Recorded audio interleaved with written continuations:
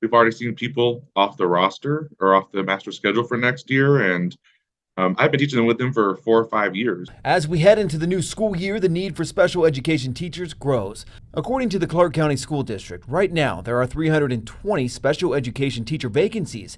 Galdino Griego is a special education teacher at Desert Pines High School. See them leaving was a wake-up call for a lot of us as we're anticipating starting the school year, what that means for our class sizes. I mean, it's going to be tough. Griego says the district has recruited teachers from the Philippines to the J-1 visa program.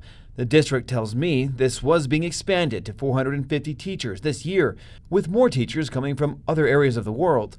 The teachers union says more money is needed to pay teachers. In a previous interview with the Clark County Education Association, I talked with the executive director about the union's efforts to get a 10% increase for all teachers and even more for special education teachers. We're looking for an additional 5%. We reached out to the school district about the need.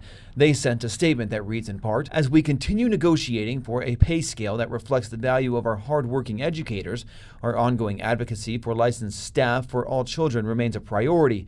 The district will continue to provide support for our classrooms to ensure that all classrooms are staffed." This directly affects a lot of the families that we work with. Myron Mingo is a program supervisor at Mingo Health Solutions and works with students with autism. He says the vacancies could impact these students even more. If it increases classroom sizes, then that would be less one-on-one work that the students will be receiving. He says the shortage is a problem around the country and more money may help. If the pay increases, we can get a consistent batch of special needs teachers here in Clark County, then that would greatly help the progress of the students.